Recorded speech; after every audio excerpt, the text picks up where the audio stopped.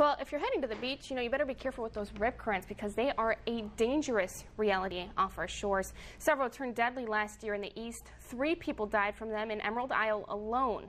In honor of Rip Current Awareness Week, I take one for the team and jump into the heart of one to learn firsthand from the Coast Guard how to get out safely. Here we go. We're off on a risky adventure. Let's jump on a Coast Guard boat and search for rip currents. It doesn't take long to find one churning off the beach of Emerald Isle. What's our plan? What are we going to do today now? Well, today we'll put you in the water and we'll try to get try to simulate the effects of what a rip current does. Many people have a fear of sweeping out to sea, and I'm one of them. Okay, I have a lifeguard with me if you want to point over here. He's going to be in charge of saving me if I run into trouble. If you find yourself caught in a rip current, don't panic. That is number one. After a few words of advice, I take the plunge. You're caught in a rip current right now.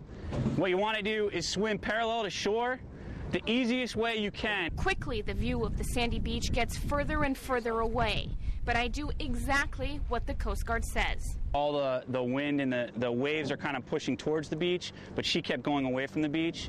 That's how you can kind of tell you're in a rip current. I'm not the strongest swimmer, so the conditions wear me out in no time. If you're feeling like you're overexerted or you're starting to get fatigued, you should just stop and tread water and try to draw as much attention to yourself as possible. I think I'm out of harm's way, but I call for help just in case.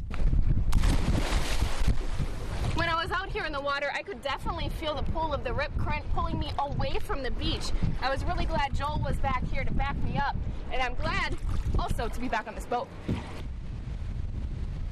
Rip currents off our coast can range from a couple of feet wide to 200 yards wide. Again, the most important thing to know is to stay calm and swim parallel to the beach until you can feel the waters calm down, then swim back to shore.